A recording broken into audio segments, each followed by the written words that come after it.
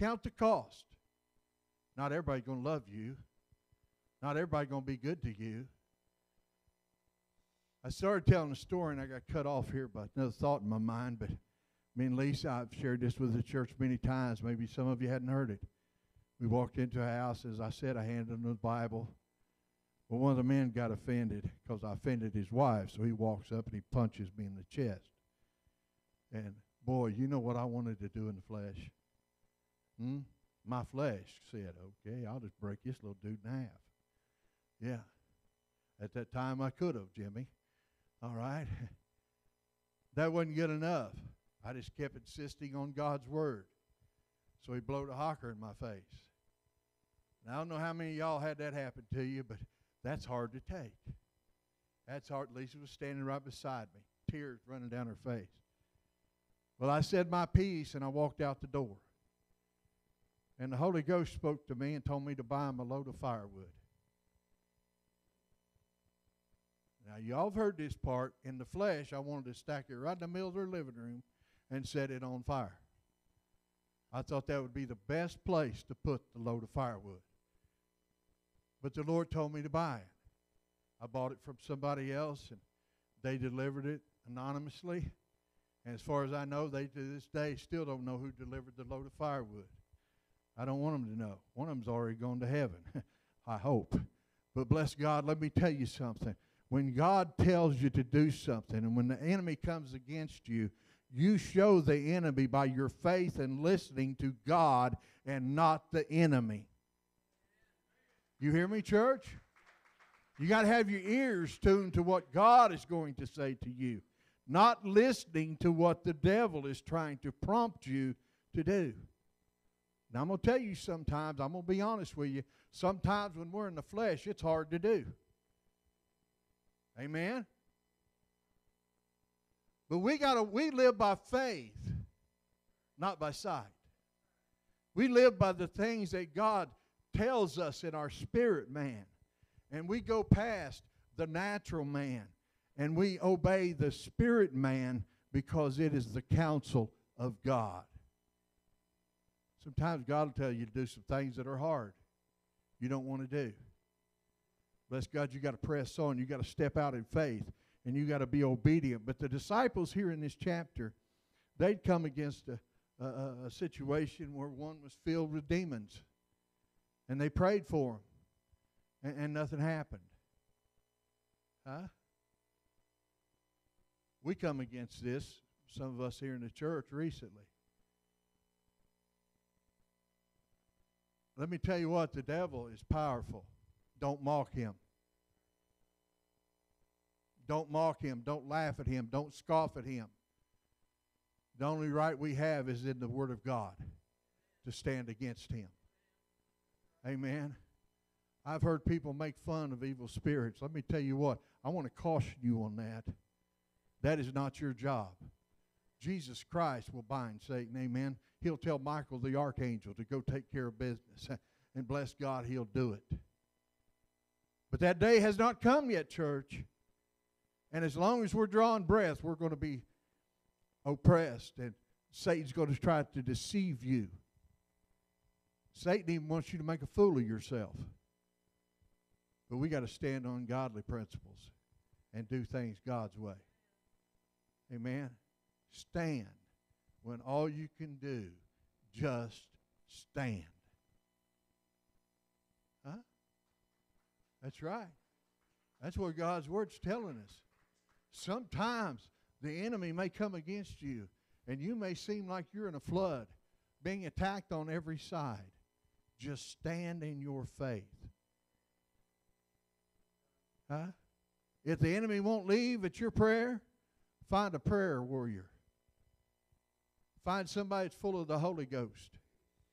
Amen. To lay hands on that one and demand. I was reading this scripture last night. I got in the Word and I got lost in it last night. Let me tell you, it was so sweet and refreshing to get God's Word in your spirit. But when Jesus told the demons to go out, he said, and not return.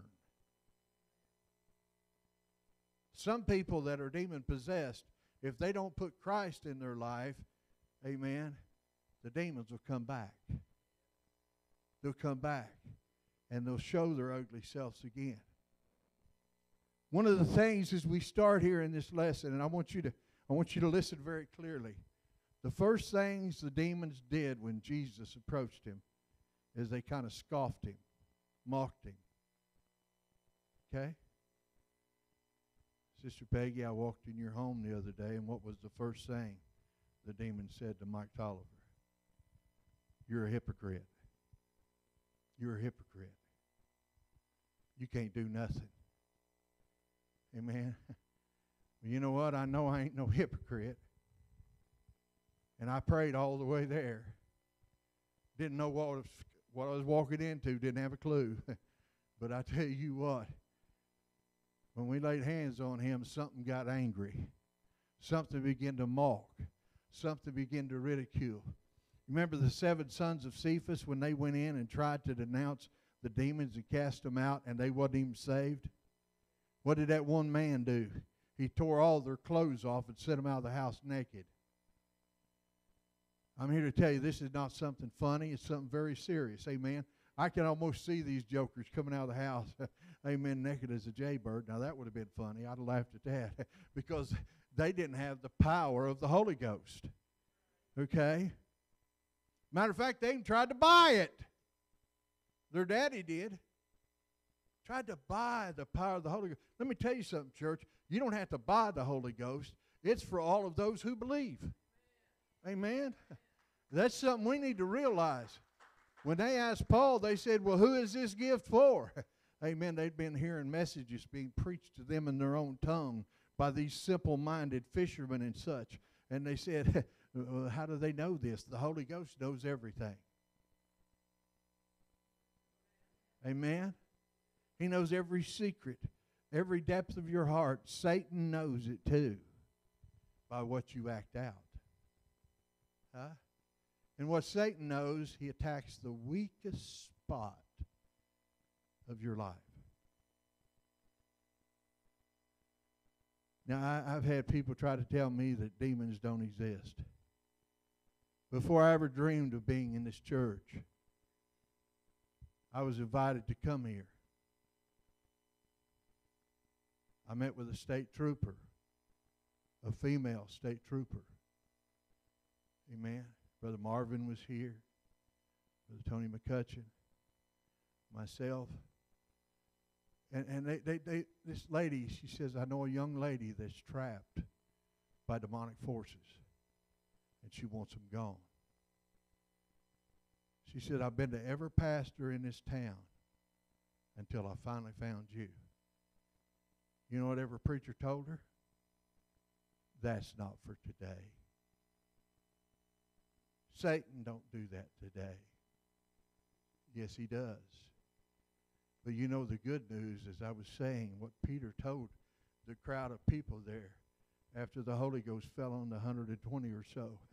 Peter told them, he said, this is for you. This is for your children. This is for your children's children. And as for many as our Lord our God shall call. Amen. I'm glad y'all know that. If you've been called by God, if you've been saved, amen, you've been set apart, amen, just ask God to fill you with the Holy Ghost. And God will do it because he honors his word. Let me tell you how you know for sure you're filled with the Holy Ghost. You will be endued with power from on high. Ain't that what the word says? You will be endued from power from on high. In other words, there will be a spiritual boldness that will come upon you, that you'll speak the truth even when the truth may get you in trouble.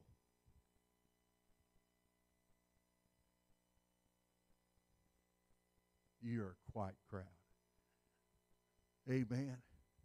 I want you to understand the truth will always stand. Now I want you to stand with me. We're going to start in verse 15, chapter 9, the book of Mark. Praise the Lord. Verse 14, excuse me. Verse 14.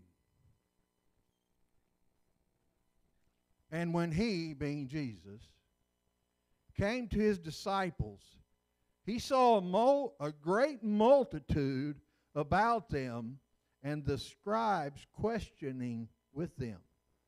And straightway all the people, when they beheld him, were greatly amazed, and running to him, saluted him.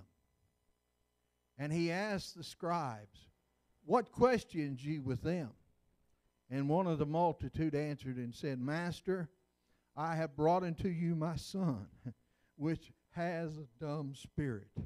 And wheresoever he, amen, takes him, he tears him, and he foams, and he gashes at his teeth, and pines away. And I spoke to your disciples that they should cast him out, and they could not. They could not. Let's pray. Father, in the name of Jesus, Lord, I just ask right now, Lord, that we will begin to understand. We need to be in prayer. We need to cut off the things of the world. We need to walk in the presence and the counsel of your holy word. God, I pray right now, Lord, that we will receive what you have to say to the church this morning. God, that we will walk by faith and not by sight. Lord, I ask these things in Jesus' name. Hide me behind the cross, Father. Amen and amen. You may be seated. Praise God. When Jesus came to his disciples, they were transfixed on one thing: this young man. They didn't know why what they had been taught was not working. Jesus has sent them out 2 by 2. Remember that? First thing he told him, he said, go sell your cloak and buy a sword. He didn't send them out not being armed. He sent them out with self-protection. That was from gangsters and such of the day. Thieves. Let me tell you, I believe we still serve the same God. We're not to be idiots. We need to stand with the truth. We need to stand on the principles of God. I believe each of us has the right to protect ourselves. But as they went, amen, they come across a man that had brought his son to them with a need. This man's son was dumb. That meant he could not speak. He had no voice. He couldn't talk to his father or his mother. He couldn't talk to the neighbors. This young man had been seized with this, amen, from his youth, the Bible says. He had been attacked by the enemy. And the enemy hadn't only attacked him, the enemy had went into him. There had been a door opened that the spirit of demonic power was welcomed into this young man. Praise God. Let me tell you what, that's why we all need to know that we know we're saved. Amen? Because Satan has no power over the children of God. As we go on here, it says, and he saw a great multitude with them. Let me tell you what, when God really starts moving, people come to see what God's doing. Amen? When you see the power of the Lord working in reality, there are those that will show up just to watch. But when they see the power of God, it transfixes them, and they begin to be excited, and they want to have what you have. Now listen to me very close. But when you go to pray for somebody and you're praying for them with doubt and unbelief, you're saying maybe this is more than I can handle. You know what's going to happen? Nothing. Absolutely nothing. You need to be shod with the preparation of the gospel. Amen. Don't walk into a blind alley without being willing, amen, to fight the demonic forces that may come against you.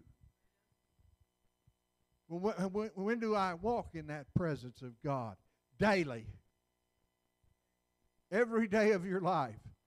You should be prepared spiritually. Amen. You should know that the Father God in heaven has given you the power to overcome every demonic force that may come against you. There may be some that sees this at home. I don't know if it's been taped this morning or not. But I'm going to tell you, it doesn't matter, amen, what the enemy's bringing against you with the power of the Holy Ghost and being born again. There is nothing that can come against you that you cannot contend with. Amen. We've got to believe this morning. Quit that doubtful prayer. Lord God, I hope. No, I don't hope about nothing about God. I know that my God is real. Amen. I know my God hears my prayer. I know that I can feel the touch of His Spirit. I don't have a doubt when the Spirit of God shows up. Why? Because God is omnipresent. He's here right now. Amen. If you don't feel the power of God, it's because you've turned off the anointing of God in you. Well, I go to church, I just don't feel nothing. Well, some churches are deader than a doornail. Huh? I've been in dead churches. Sit there and listen, and they try to entertain you, and they blow fog, and they have lights, and they do all these fancy things. Bless God, I ain't never seen anybody saved with fog. Never seen anybody saved with a flashing light. I tell you what, I've seen people saved by the conviction of the Holy Ghost. And you have the power to begin to pray for your lost loved ones. Name them.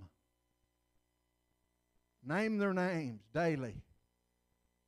Plead with the blood of Jesus Christ to send the anointing of God upon them of conviction.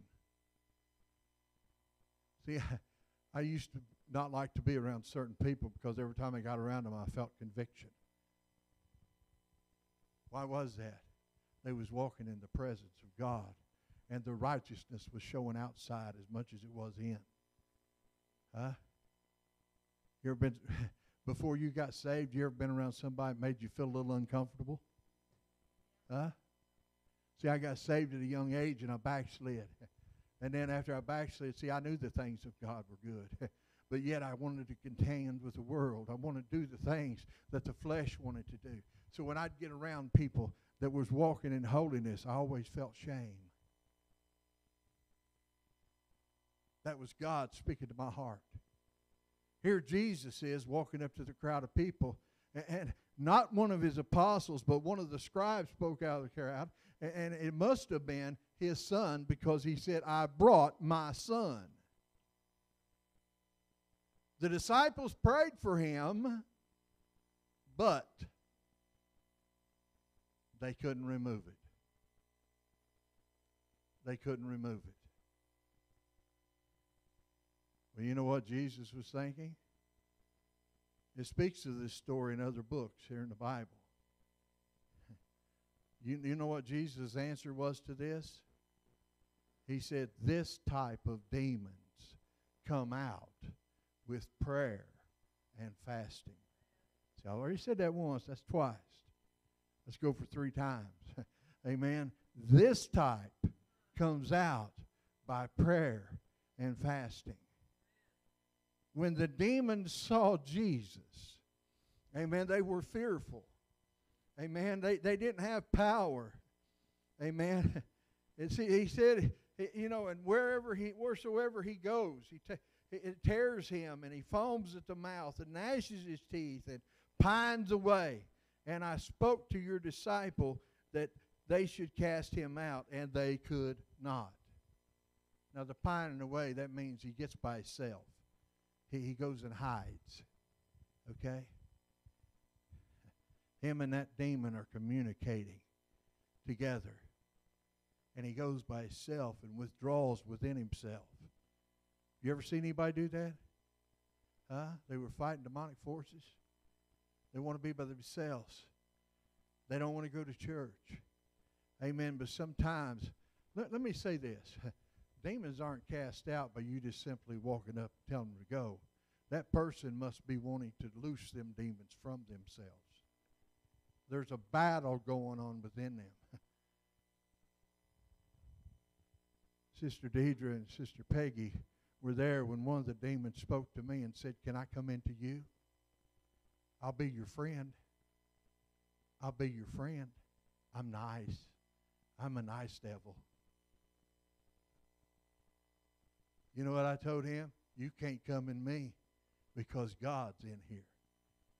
Amen. Sister Deidre and Sister Peggy started singing songs about the blood. Amen, about the cross. I can't remember every song you sung. I was totally concentrated.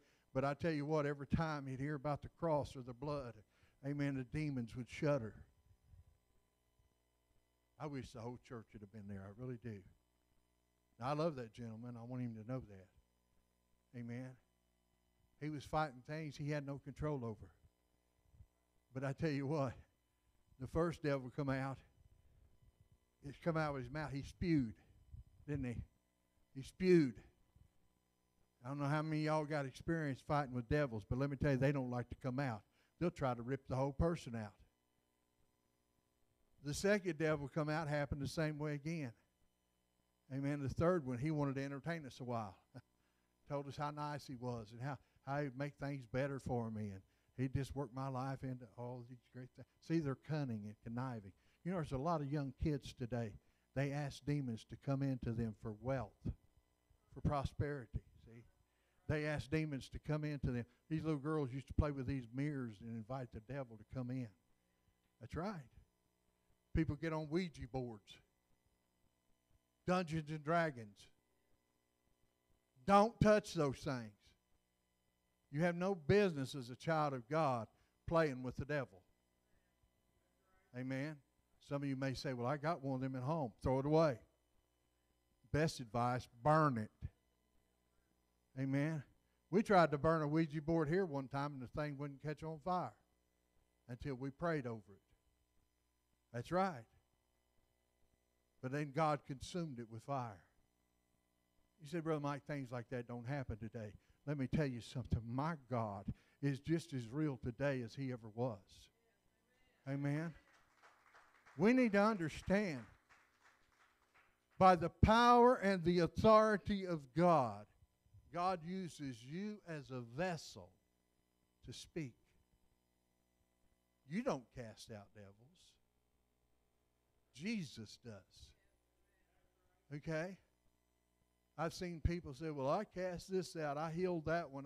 No, you did not. Only through and by the power of the Lord Jesus Christ, inspired by the Holy Ghost, do these things work. Amen. Only thing God needs is vessels. The Bible says that we are part of a royal priesthood. Everyone here that is born again belongs to the priesthood of Christ. Come on, brothers. Amen. God's raising you up to do some things in the world. I believe that with everything in me. I believe that God is going to raise this church to a standard that people are going to think we're a bunch of fanatics. But people that are in bondage to drugs and alcoholism and things of this nature, I believe that God is going to set them free. Amen. Those things are demonic spirits. That's right. And the Bible tells us as leaders of the church, when we walk into the house of God, we're from that point to abstain from these things. Don't be tempted. Don't walk in darkness when you can walk in the light of the Holy God. Amen. And he answered him and said, O faithless generation.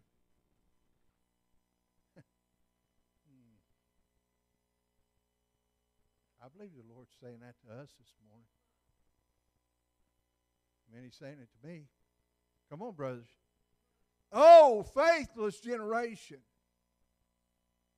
Why don't you believe what you ask for? Why don't you receive what you believe can be? And the power of God can walk with you through every valley and every situation of your life. You don't live alone, church. We live under the inspiration of the Holy God. Oh, faithless generation, how long shall I be with you? He knew he was coming to an end, but he knew that the work that he had brought to mankind was to never end. You hear me? The power of God has not ceased to exist. The power of God is still just as real today as it ever was. But we got to be willing to be used by God. Amen. How long shall I be with you? How long shall I suffer you? Bring him to me. Now I want to kind of say this how I believe Jesus said this, okay? You may not like this. But I believe Jesus looked at his apostles and the disciples, the believers. Okay, he looked at them. And when he spoke this, he said, "Oh, faithless generation." He said it brokenheartedly. He spoke it because they had the power and the anointing if they would use it as he taught them to. You too. You too. We have that same power. Amen. And then he says, how long shall I be with you? I ain't going to be here forever. I'm getting ready to go to the cross. That's what he knew. How long am I going to be with you? And I'm thinking in my mind, he was thinking to them, are you ever going to learn? Are you ever going to learn? I'm not always going to be here with you. You have to take up your rightful callings. You have to take up the power that God has available for you and realize it's not by power nor might, it's by the Spirit of the Lord, okay? We need to understand these things. And it says, how long shall I suffer you? Oh, boy. This to me, he's saying, how long am I going to put up with you guys? Huh? How long do I have to put up with this? I sent you to do a mission. I show up. It's not done. Oh, bless the Lord. I'm going to ask you a question real quick. I want you to close your eyes. I'm going to ask you a question. How many of you have been called to do something for God and you've put it off, and you've put it off, and you've put it off? Amen? Now, whose fault would that be? It was not God's fault. It's our fault. It's we, the people of God. Now, the disciples loved Jesus. They'd seen many miracles. They'd seen signs and wonders. They'd seen the dead raised. Amen. They'd seen the blind eyes open. They'd seen all these things happen. But yet, they did not understand that God was empowering them to do his bidding. You can open your eyes back up if you want to. God is calling man today, the church, to do what Jesus counseled us to do. When Jesus spoke to the church later on, he said, greater things shall ye do in my name than even I have done. Huh? Greater things? I'm just going to go through a few things Jesus has done. Amen. His first miracle was turning water into wine. It was before his time. He told his mama that.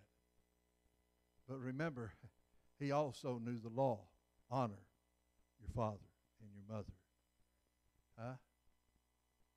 Jesus was a man, the age of 30, went into the party, the wedding feast, and turned the water into wine. And those that tasted the wine first said, why did we save the best to the last? Huh? God don't make junk. Amen.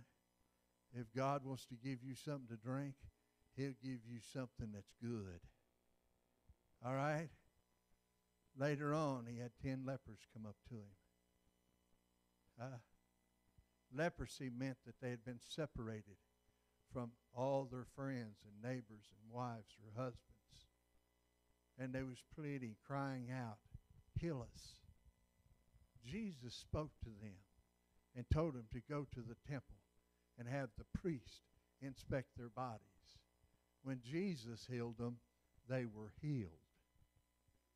Amen. One come back from the tent and worshiped him. Amen. You think of that when the blind man walked up to him and he spit in the ground and the clay, and he made him a little clay and spit soup. Amen. And he rubbed it in the eyes of that man. The first thing he says, I see men that look like trees. He couldn't see perfect yet. What Jesus did, just gave him another touch. Amen. See, the power of God can raise a man that's been dead for 4 days and stuck in the tomb. He went to that graveyard. Amen. Mary and Elizabeth, they was mad. Why did he just show up now? He's been buried 4 days. He surely stinketh. Now, Lazarus was a friend of Jesus. Jesus went to the graveyard. He stood there, and the Bible says, and Jesus wept. Why did he cry? Not because he lost Lazarus. No. He cried because of the doubt of the people. You know, if Jesus would have stood there at that grave and just hollered, come forth, I believe every body in that grave would have come out of it. Huh? But Jesus spoke these words, Lazarus, come forth. Oh, my. Al Limp was sitting about where you're at, Wilma, one Sunday night. It might have been a Sunday morning, I'm not for sure. He come up here, and he had a big sty on his eye. Some of you might remember that. And he looked at me. You know what he told me? He said, spit in my eye, Brother Mike. You know what my first thought was? I ain't going to do it. My mouth went instantly dry. It's truth. Some of y'all was here. He looked at me again. This is an 80-some-year-old brother. He said, I said, spit in my eye. I thought, Lord, here we go. He pulled his eyeball open as wide as he could. That sty was about as big as a penny. And I spit in his eye. And we prayed over him. By the end of that service, if y'all will remember, that sty was gone. That's the power of my God. Amen. I felt like a fool that day. Brother Darrell, I didn't want to spit in his eye. But God had spoke to Brother Al. Al believed that if he did what God told him to do, he would be healed. Huh? How many of y'all have had that burning desire to lay hands on that one? But you think, well, maybe not. I remember one time in Walmart, not Walmart, the dollar store, General Dollar Store. Y'all have heard this before too. Sister Donna Limp. She was in there, Donna Hamilton, most of us noted by that. She wasn't feeling too well, and my mama walked down the aisle, and they run into each other. I don't know how many of y'all ever seen my mom take a shouting fit. She'd make Lisa almost being silent. Okay? Lisa gets happy in the Lord, she can squall and squeal. So could two of them back there. Amen. You know, that don't bother me a bit. I was raised like that. Makes some people nervous. Donna looked at Mom. She said, Sister Catherine, pray for me. They was in the aisle with the motor oil. I've told y'all this before. Some of you heard it, some of you ain't. My mama reaches up, grabs a quart of motor oil, pulls the top of it off, stuck her finger in it, and anointed Sister Donna. And you know what happened? It was like Goldie and Roxanne had hit the altar. They was squalling and shouting, amen, all over the dollar store. People probably thought somebody was killing them, but they was in the presence of a holy God. Amen. Let me tell you, church, until you feel the presence and the power of God, you don't understand it. They're calling us terrorists now, the church. They say we're just a little bit off our rockers. Amen. I'm going to keep on a-rocking. Amen. They call us holy rollers. Amen. I've told y'all this before. If God tells me get in the floor and roll, just get out of my way. Amen. I'm going to do what the Lord tells me to do. Bless God. Jesus was here. He's looking at them. And I know I'm going kind of long, but just hang on, about done. Amen. When Jesus showed up, amen, it says, hey, Jesus got done saying, how long will I suffer them? Bring him to me. And they brought him to him. And when he saw him, straightway, the Spirit tore him. That demonic spirit could not stand the presence of Jesus Christ. You know, if you go to pray for somebody's demon possessed, if they don't know your name, that devil does. That's right. He'll call you by name. All right. And he fell on the ground, wallowing and foaming. And he, being Jesus again, asked his father, how long is it ago since this came upon him? And he said, of a child. In other words, since this man was a child, this spirit had torn him, foaming at the mouth, could not speak, but tearing itself apart. Amen. And oft times it has cast him into the fire and into the water to destroy him. But if you can do anything, have compassion on us and help us. The one word in here I wish that man had not have said is if. If you can do anything. Well, bless God. He was God. Jesus was God in the flesh. Sister Chelsea, when he spoke, something happened. Amen. I've seen you in a few of them shouting meetings too. Amen. Bless God. Oh, my. You say, well, I don't believe God does these things today.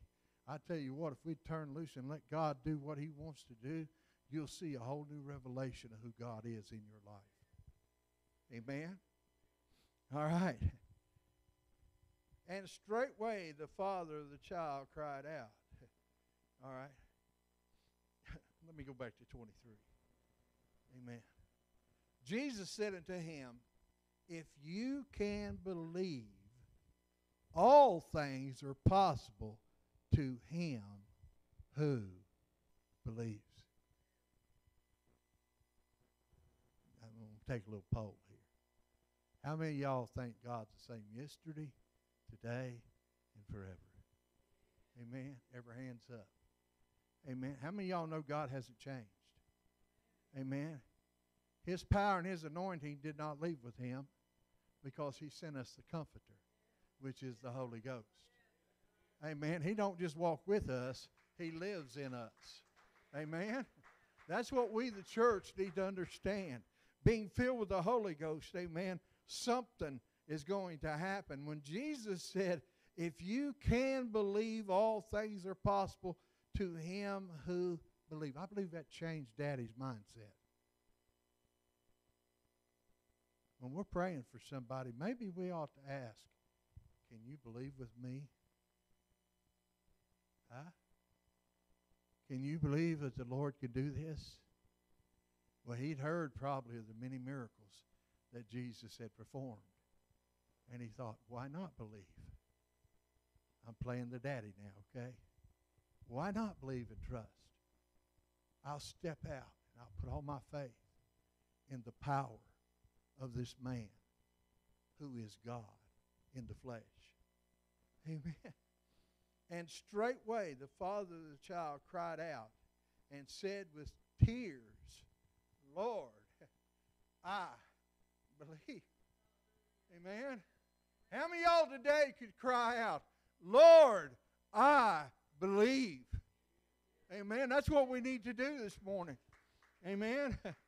And he rebuked the foul spirit. Amen. When Jesus saw the people come running together, in other words, everybody's got to see what's getting ready to happen. Huh? How many of you know people are curious? Amen. How many of y'all would lay hands on somebody in the square? Huh? You know what? You get a crowd before you're done. Everybody be wanting to know what's happening. What's going on? Amen. It says, he rebuked the foul spirit, amen, saying unto him, you dumb and deaf spirit, I charge you to come out of him and enter him no more. Do what? That was a powerful saying right there. The Lord didn't just kick them out, he closed the door. Huh?